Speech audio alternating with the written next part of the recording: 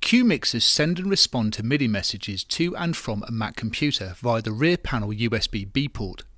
For DAW control applications, the custom layer can provide 16 or 24 MIDI strips whose faders and keys can be assigned or learned in your DAW.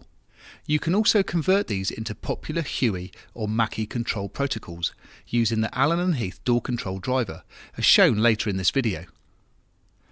Go to the home screen and make sure you're running firmware version 1.20 or higher.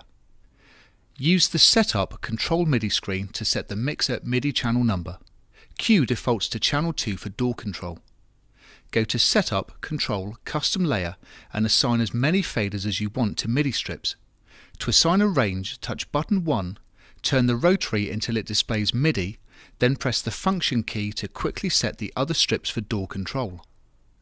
Download the DAW control driver from the Allen&Heath website and install this on your Mac. You can set DAW control to automatically load at login by adding the application to OS X System Preferences, User and Groups Login Items.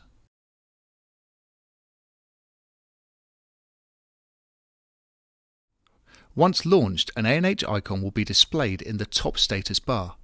Click on it and choose Show Preferences to access the configuration panel. Select the MIDI channel as set in the mixer. Select MIDI ports for USB connection, then select the Qu MIDI input and output ports. Depending on your DAW, select the protocol to use. For example, select Huey for use with Pro Tools.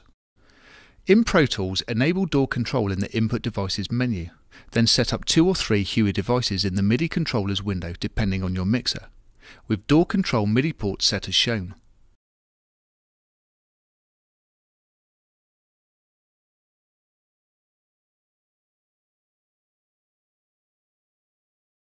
You'll notice that the Qu faders, Path Alt Mute and Select keys are now mapped to the DAW and follow any stored automation. A similar procedure should apply to other DAWs providing they support either Huey or Mackie Control. Instructions specific to a number of DAWs are available on our website.